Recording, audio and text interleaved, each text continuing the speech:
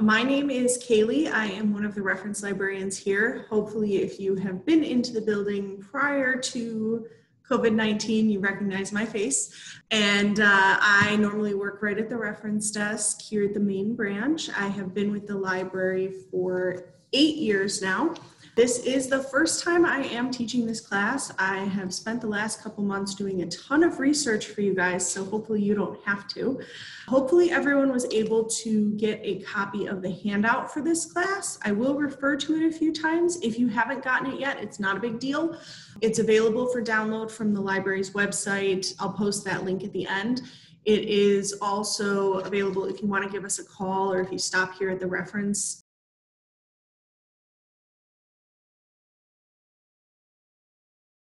So the reason that we're giving this talk today is because there has been a huge push to cut costs on cable bills, which I'm sure if you're here, you, like me, have discovered that it got very expensive to have cable at home. And especially in the last few years with all of these different streaming giants that have come out, there's all of these shows that you want to watch, but it can be expensive if you want to have basic cable, as well as having all of these different streaming services. And if you're new to streaming services, I'm going to go super in depth on all of that. And we will talk about all the different options out there for you, including some that you may have never heard of. There were some that were new to me when I was creating this presentation for us. So we're going to go through all of these together this evening.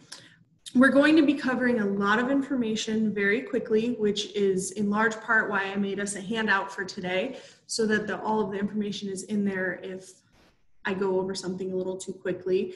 I do very much encourage you to do your own research on any sort of service before you begin working with them. Most of the services that we're going to talk about today are 1-month contracts, which is awesome because you can go month to month, change it out, mix it up if something is not working for you. And you will want to be able to work on your own needs and see what you're interested in, because maybe for you, that is keeping your cable provider. Perfectly fine. I'm going to put up the PowerPoint presentation. I believe you should still see like a tiny me on the screen with you for that. Very first thing I want to mention is that we are talking today about saving money, potentially getting rid of your mainstream cable provider and moving into streaming services, of which there are oh so many. My first disclaimer here is that the library and our staff do not endorse or recommend any of these products mentioned within this presentation as an organization. We are presenting all these options to you, but you are very much encouraged to research the best option for your situation. This is just an overview of information. In this presentation, I'm going to present a number of options and different suggestions that you can follow up on. But if any of these services interest you, you are going to want to make sure that it will fit your needs specifically. And then I also do want to mention that not all services will work on all devices. So that is a big thing to take into account when you are beginning to do streaming, that you want to make sure you have the right device in order for you to be able to use the service you'd like to use. So you have decided that you are going to try and cut cable. Before doing that, the first thing you'll want to do is contact your cable provider. I am sure that many of you have discovered that if you contact them, they might be willing to cut you a deal of some sort, and that might entice you enough to stick with your cable provider for a little bit longer. If you have not called them in a while, you might want to give it a shot now. I will hazard that cable and internet costs are climbing just in general. So unfortunately, it is hard to find something that's going to be really, really cheap these days. You are going to want to test your internet speed before you start doing some regular streaming, and I'll talk about that on our next slide here. And then devices. You want to make sure that you have a device that will work for your needs. If you don't have a device at this point, or a smart TV or something along those lines, you may want to find a service that you really like and then take a look at what devices will work with it and purchase then instead of purchasing and then figuring it out. I do encourage anyone who is looking into streaming options, going from traditional cable, to make a list of all the channels and shows that are important to you. So if you are a big sports watcher, you'll want to mark down which sports channels are important to you. If it is very important to you to have your local news, that's something that is not guaranteed on all of these streaming services. So you'll want to make sure that you do note that for yourself. If there's specific channels that you like, those kind of things can be very helpful. I recommend making a list of this and then starting to research the different providers for you. And for a lot of you, and like for myself, a combination is sometimes the best option. You may want something that has a live TV option, but also have some on-demand viewing with a different service entirely, and that's totally normal these days. And remember again that most of the services are month to month, so they can be canceled if something's not working for you, which is awesome if you have been tied to the cable contracts over time here. And again, we already said here, sometimes a combination is best for you. All right, so if you have the handout in front of you, there is a long glossary of terms. I'm just going to go over a few things for words that I'm going to use a lot tonight. So HDMI, this is a term that you probably know. This is used for both the port as well as the cord. This is the specific port that's going to be on your television in order for you to connect multimedia devices to it. This will replace the traditional red, white, yellow cords that we used on our older TVs. If you do have an older TV and don't have an HDMI port, there are options for you. There are HDMI port adapters wherein you would plug in those yellow, red, white, and then it has an HDMI port for you. It may not work quite as well, especially if your TV is much older, but there is an option for you. Whenever I use the term device, I am typically referring to the HDMI connected streaming unit. So we'll go over a few devices in a second here, but like if you have a Roku, if you have a Kindle Fire Stick, those kind of things, that's what a device is. It can also refer to your computer or tablet. For the purposes of this talk, we're mostly talking about the devices that will be used when streaming with your TV. Smart TV, it's nice because usually a smart TV does not require an additional device hookup. It already has internet connectivity and streaming options in it. A lot of times the smart TVs come built in with Netflix, Hulu, Prime, the big name ones. And then they have the option for you to add more to your TV. The streaming means that it is using a constant internet connection to play video. So when we stream video content, which is what like Netflix does, it is not downloading the content. It does not take up any memory space on your TV or your device. It will take up, the app itself will take up a little space on your device, but it is a constant internet connection. So if you were to have your internet interrupted, or if your internet is slower, then you are going to see the streaming be disconnected, or you might get one of those like loading circles that lasts a while. That's another reason to test your internet speed, which we'll get to next here. Cloud, the term cloud refers to servers that will store information for you around the world, not directly on your device. So a lot of these will have cloud storage options, especially if it comes to having DVR. And DVR, I don't think is on this slide, but that is digital video recording. And that allows you to record shows and movies to watch later. And if you have a traditional cable box, or if you're familiar with that, you might be familiar with having a DVR built in. However, with traditional cable boxes, it is hard memory, not cloud memory for the most part, which means your memory is a little limited. These services typically have a cloud memory, which will allow you to have more things stored for later, or will have they'll have a set time for how long it will be saved for you, something along those lines. And MBPs, now you may have seen this on any sort of internet advertisements. This is actually referring to how fast your internet connection is. The bigger the number, the faster it is, basically. And if you are finding like your internet is much slower, you may want to increase it at some point. I think about 100 Mbps is pretty standard. I'm considering going up to the next level because I use a lot of streaming in my house. All right, so here are some devices that we're going to talk about. So these devices that connect to an HDMI cord to your TV. So there's some more details on these in the handout that's a little more detailed for each one. The Fire Stick goes through Amazon specifically, and that is tied to your Amazon account. And the Fire Stick will allow you to add apps to it, just like any of these others. Before we get into all of the streaming services, you do need to have a compatible device that is going to allow the streaming service you want.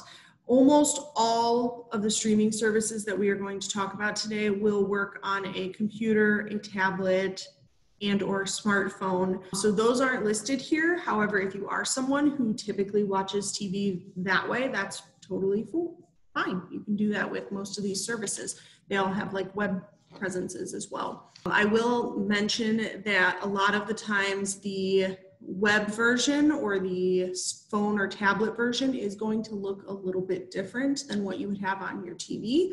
You're usually able to access everything still though. These devices would connect via HDMI to your TV. Most of them are going to be compatible with any updated TV. The Chromecast is a little bit different than like the Fire Stick or the Roku in that it is not going to use internet storage. It kind of acts as a go-between between a device and the TV. It's super easy to use, but you wind up using more battery life on your device that you're transferring it to.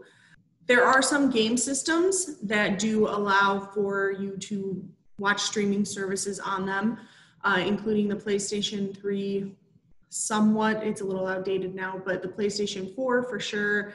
And they just recently announced that PlayStation 5, and I'm sure that that's going to be part of it. The Xbox systems, as well as the Wii, has some limited capabilities for streaming as well. If you have a smart Blu-ray or DVD player, you can absolutely use those. They will have limited space when it comes to adding additional apps, especially newer ones. So for instance, one of the services we're going to talk about today is Peacock, which is the new service from NBC. And since that is brand new, if you have an older Blu-ray player that you've been watching like Netflix and Hulu on, it may not be supported in their store since it's a new service. So you might want to look into that as well. And of course, if you do have a smart TV, you might be able to bypass having a different device. Not all streaming services will work on all devices. I'm going to say this so many times tonight, so I apologize for the repetitive nature of that. But I cannot emphasize that enough for you because it does run into problems. For instance, I mostly use the PlayStation 4 at my house to watch TV. And I did have a Fire Stick for a few apps, but I didn't use it as much and my Fire Stick died. And now there's a couple apps that I like to use, but I have no access to. So I'm gonna have to pick out my own new device here coming up. So checking your internet speed. I'm not gonna spend a lot of time on this. This is very simple to do. Streaming requires constant internet connection. So you are going to want to have a good internet speed. So there are some free websites I listed here. You can certainly seek out your own if you'd like. I will say that all three of these that are depicted on this picture here, I took from the same computer on the same day, probably within an hour of each other. And the speeds kind of vary. And those were here at the library. So we have a lot of people on the same network at the same time, but even so, you can see that the speed's a pretty decent speed. I would be able to easily watch something streaming. As I said, about 100 is average. Saying that you have 100 Mbps does not mean that your readout is always going to be 100. It usually varies, especially depending on how many devices are connected. So if you are in a household where there are several people who are connected to your Wi-Fi, maybe using their phones or tablets or different TVs in different rooms, you may want to consider having a faster speed, because the more things connected, the slower your internet's going to be. One thing to note too is that sometimes it's the modem and the router that may be the problem for you. If you are having an internet provider saying that you have, 100 and you're consistently seeing much lower than that and you're concerned, you may want to consider purchasing your own modem and router. Usually that's one device these days, all kind of connected. And you might see a big difference in that. I know that I had a colleague who told me I had to include that in this talk because that was the big thing that fixed her internet, was just that the one provided from her internet company was so-so. So updating it was important for her needs and helped her with her streaming options. So we're going to jump right into it here. So these are some free streaming services that you see here. I mentioned have ads. So there is never anything completely free. In this case, the tax is that you have to watch more commercials. Now, I'm sure everyone is pretty familiar with YouTube. YouTube has movies and TV shows on it that are actually uploaded by reputable people, like reputable companies will post them, that people can watch without having to pay for them. There are also some shows that will post clips instead of posting the whole show. Saturday Night Live, for instance, will always post a bunch of their skits the day after. You'll also see frequently, like the late night shows will post specific interviews or the monologue or anything like that.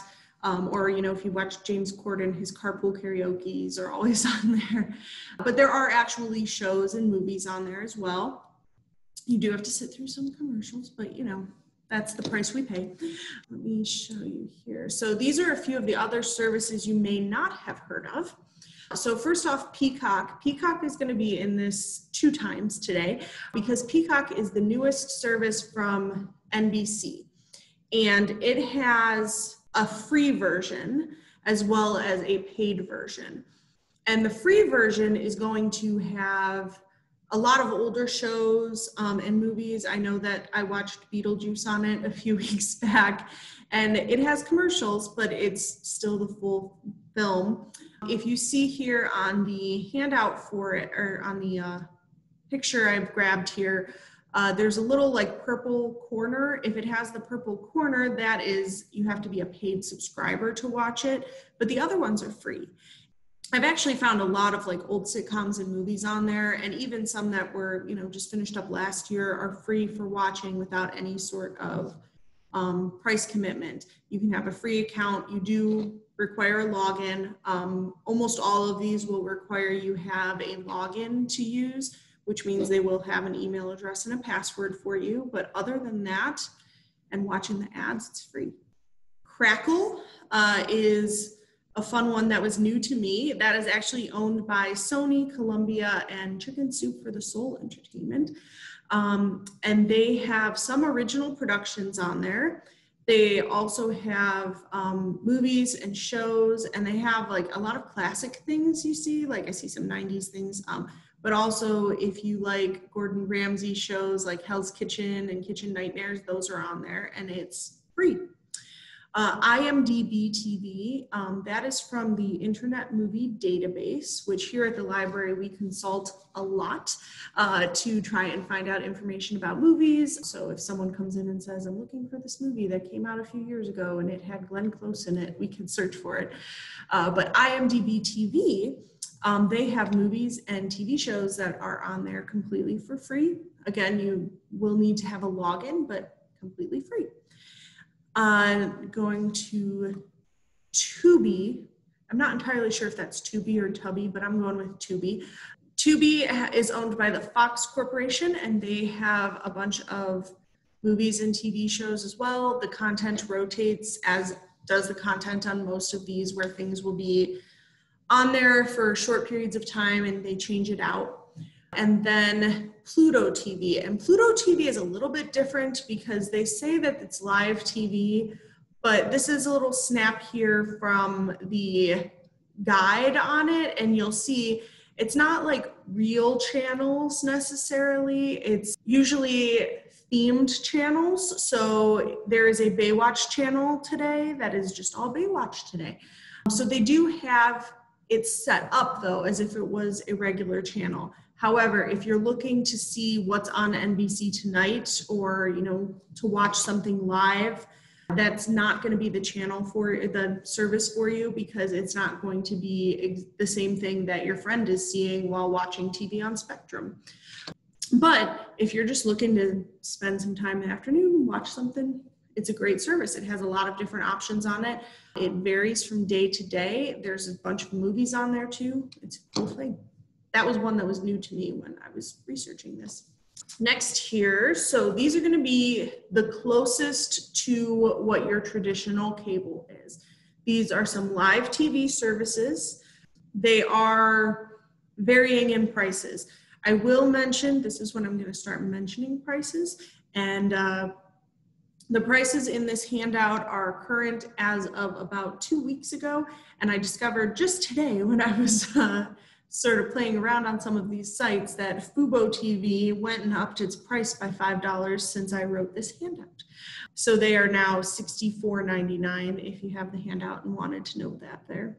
These services are all going to vary greatly based on which channels are offered, the DVR provided, if local services, if there's local channels, and the sports channels specifically.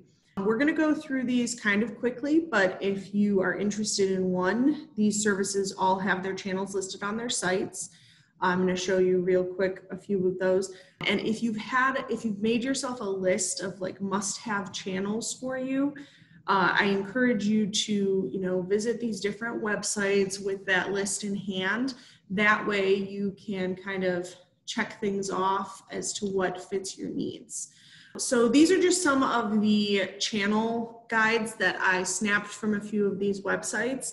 Now, if you look at the handout, the first one that's going to catch your eye, if you're looking at the prices, is Philo TV, and that is $20 a month, which is really like the cheapest I've seen for a live TV option and is really impressive. But if you are someone who wants to watch sports or local channels, you may want to get this in combination with something, or maybe this one just won't serve your needs. If you, like me, watch a ton of Food Network and HGTV, you may be really contemplating switching to this network, this service provider here. There are going to be no local channels, but there is a DVR option, and so Philo's pretty nice. Hulu Live, you have probably heard of. Hulu is one of the big streaming giants, but they have a live version that allows you to watch a lot of big channels, including having local channels, and I did include that on this list here, so you can see you would be able to watch your 3, 5, and 8 if you are someone doing that. Oh, and CBS, sorry. But you'll notice on there, for instance, with Hulu Live, I don't see Nickelodeon. So like if you have kids at home and Nickelodeon's their favorite channel, that might be something that you look at and go, not quite right for us. And they are going to have less recording options than some of the others. It just kind of varies. But having Hulu Live also gives you access to Hulu on its own, which does have a lot of original content and on-demand viewing, which we'll get into in a little bit here. Fubo TV is really nice if you are someone who likes sports. There are quite a few sports channels included. It also includes all 3 Hallmark channels if you like the Hallmark network. So you could have all 3 of those, as well as Lifetime and Disney. There are going to be, with Fubo, there's no local channels. There are several different packages to choose from. So this right here, what I've grabbed for these screenshots, is not necessarily inclusive. Please do go to their website for more information.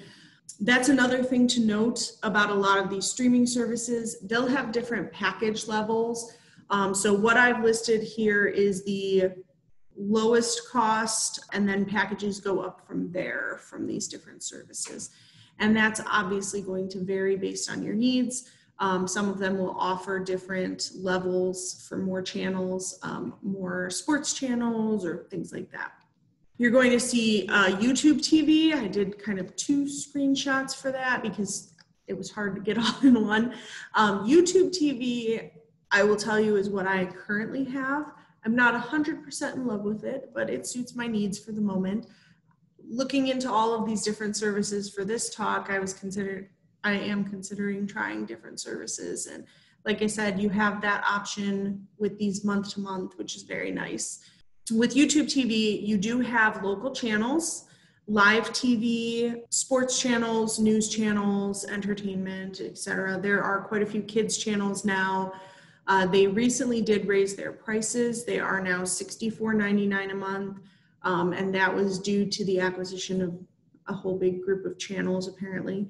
On to Sling TV. Sling TV is going to have multiple different packages to choose from. They start at $30 a month, but you may find that you would like more channels, which will then increase your cost as you go.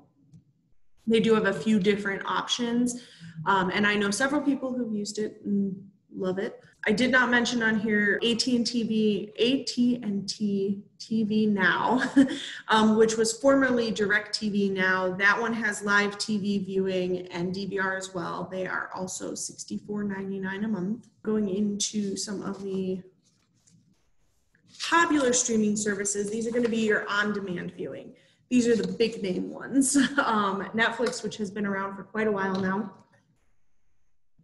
is among these. All of these services do have original content. What that means is there are shows that are made directly for this provider.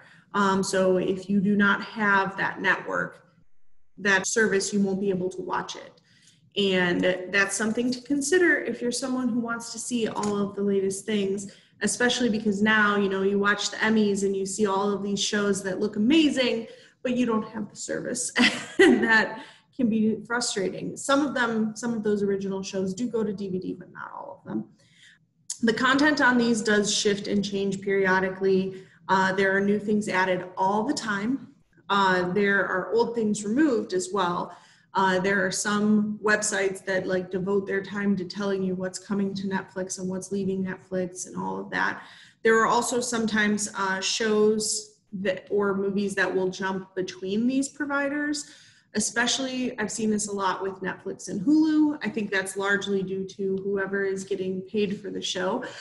So for instance, How I Met Your Mother, the sitcom, used to be all on Netflix, moved over to Hulu. So now it's on Hulu. There's a ton of them like that have just kind of jumped between them. And lately, with all of these different networks who have created their own streaming service, there are a lot of shows, especially that are leaving these streaming platforms to move to the network one. I will mention too, a lot of the services we're talking about today, these ones included, all allow for free trials. Some of them are as short as like 2 or 3 days, but a lot of them will give you a 1-week trial. So if you did want to, if you've never had Disney Plus and now's the time that you want to watch Hamilton, you could get a free trial, watch Hamilton, cancel that if you don't want to keep it. The same for Netflix or Hulu or a lot of the other services I've mentioned. You can get a brief trial, and if there's something you've been dying to watch that everyone's been talking about, you can always do that. But these ones are the big name ones. The prices on these have been relatively low because they are big names. So they have so many subscribers that they can charge a little less. So Netflix starts at $8.99 a month. Hulu is currently at $5.99. Prime Video is at $8.99 a month, and Disney is at $6.99. And I will mention Disney also has an option to combine with Hulu and ESPN Plus for $12.99 at this point. That I think is going to go through the year. I think it's part of their Disney Plus is like new still, so adding it into that. All right, so these are some other services that are more themed to a specific company, or they're tied to a specific company, or they have some sort of theme surrounding them. As I said before, this talk is not going to be 100% inclusive of all the services out there. I'm sure I have missed some. So I apologize if there's one you wanted to know about that I don't have on here. But you'll see some names that are familiar to you, like CBS, HBO, those ESPN, like those are definitely tied to a specific network, but they usually do have original content as well as content from their networks. Peacock is amongst those as well. That is from NBC.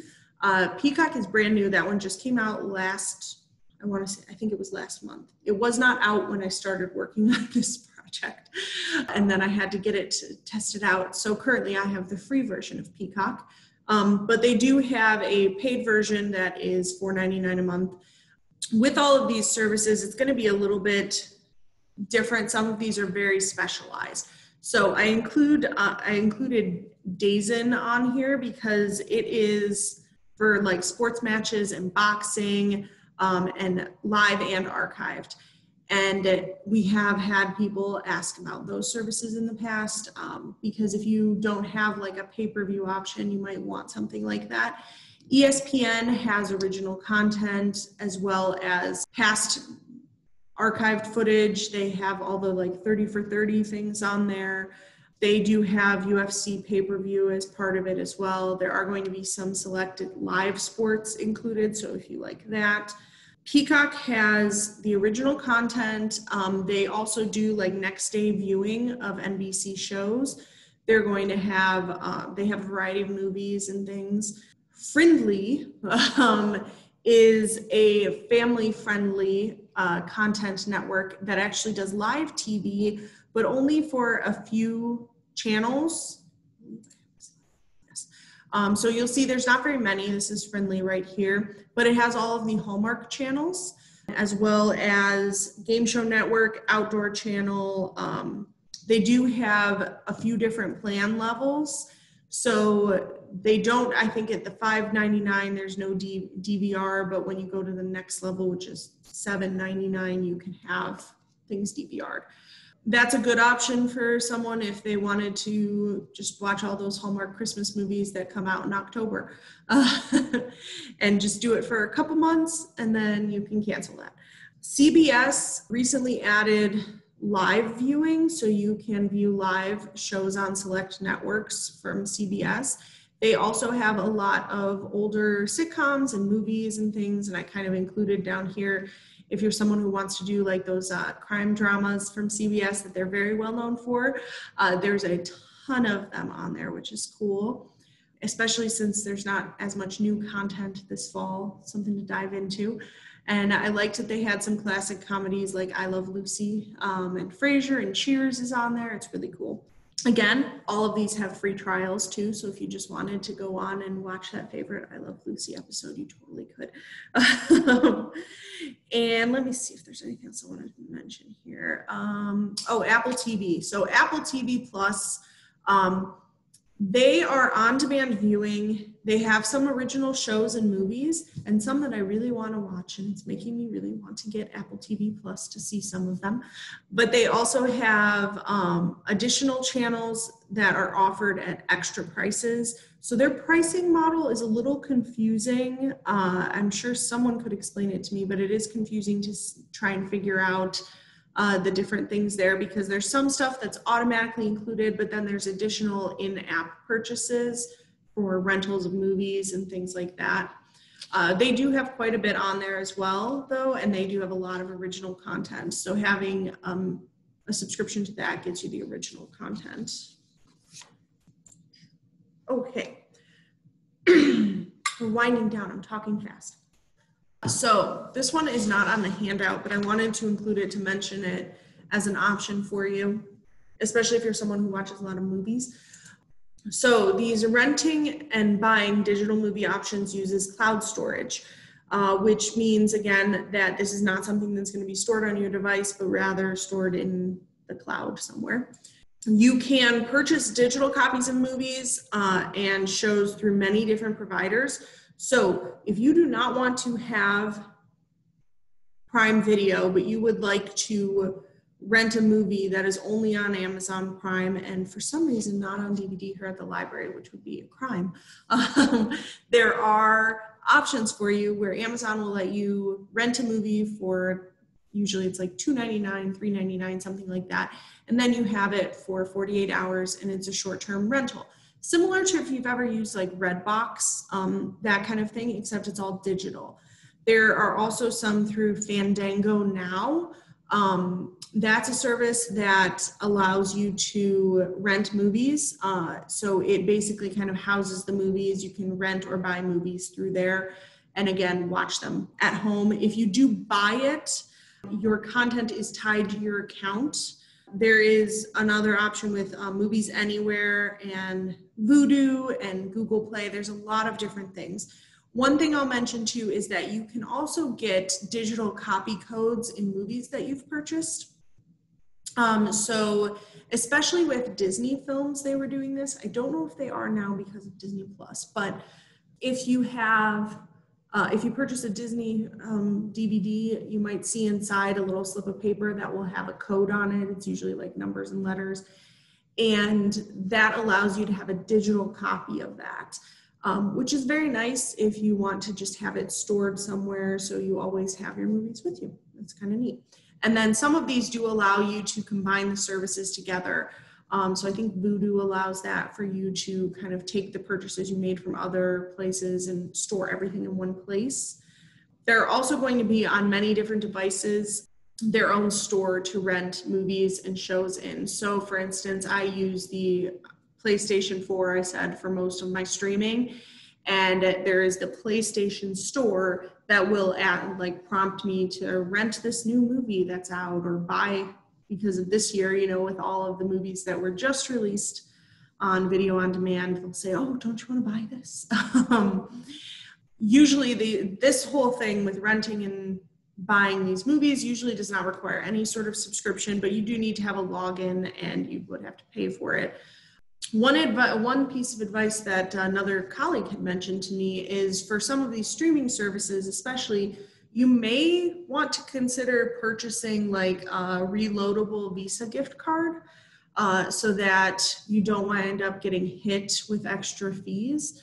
She said that her family does that for a lot of the rentals, just so that, you know, if one of her kids accidentally does it, she doesn't get hit with some big fee because there's only $30, whatever, on the card. So that might be an option for you. And lastly, so this is streaming with Mentor Public Library. So hopefully, if you are here in this chat, you are local and a member of our library. If you aren't, I'm sorry, this might apply to you, whichever library you frequent. But our library allows you to have a bunch of free things just by being a member. And one of those is streaming content. Several of those are streaming content. So we have here at the library these three big ones for streaming video: Canopy, RB Digital, and Hoopla. And they each work a little bit differently, but they're all tied to your library card. Canopy is going to have independent films, classic films. There's several Cary Grant films on there, which I'm a fan of, and a bunch of different short films. And you can have 10 movies a month with your library card. There is also a great feature on here that is called the Canopy Kids Collection, which allows you to have unlimited checkouts. So if you are someone who has your kids or grandkids often and want to check out streaming content through the library, no charges, there is that Canopy Kids Collection with unlimited checkouts, which is very nice. RB Digital. So RB Digital works a little differently in that what happens is you check out a 7-day pass to one of these 3 services here. You do need multiple accounts for this. We have handouts for these at the library if you do have any additional questions. The great ones on RB Digital are Acorn TV, IndieFlix, and then the Great Courses series.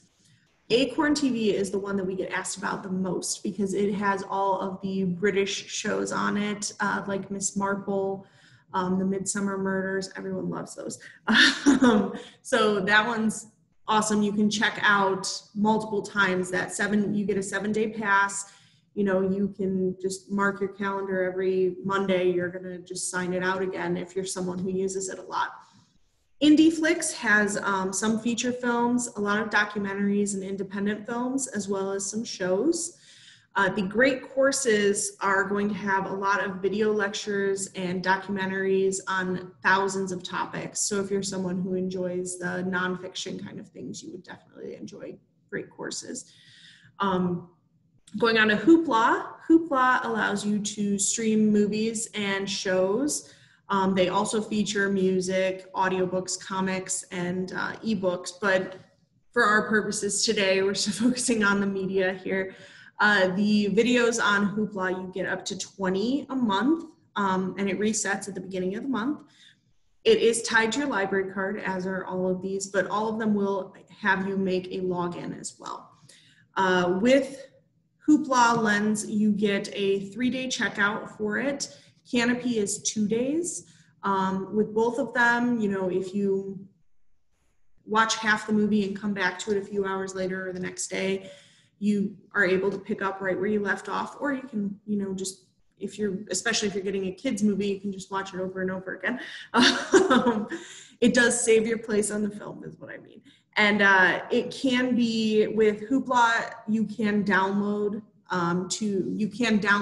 the items. So a few years ago, I know I recommended this to my brother who was flying on a plane with a small child and needed something to occupy them. So he downloaded several, I think it was Sesame Street at the time, from Hoopla that were then able to play without having a constant internet connection. So that was nice there.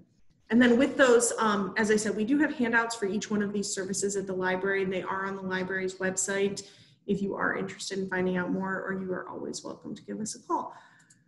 Okay, so last thing to mention before I open you all up to these questions. One thing to consider, especially if you are in a larger family or, you know, have a bunch of friends who are interested in some of these services, is to consider that some of these services allow you to have multiple profiles under one account. A lot of times they will tell you when you're signing up, there's different price points for how many profiles can be under the same account. So if you are interested in sort of sharing a service among several family members or friends, you may want to consider going up a level, and maybe they pay for one thing and you pay for one thing. And that way you can kind of share the costs of these. So it may be worth chatting to friends or family to try to figure out which services they have, which services you have, and what you may be willing to share. Many of these services are more than willing to allow you to have a friend here and mentor, and, you know, someone in another state even who is on the same account, as long as it's all being paid for, you know, the right way. So that's something to consider as well in here. And lastly on this is that I did mention, again, the one service for you may not be out there. You may want to try out a bunch of different ones.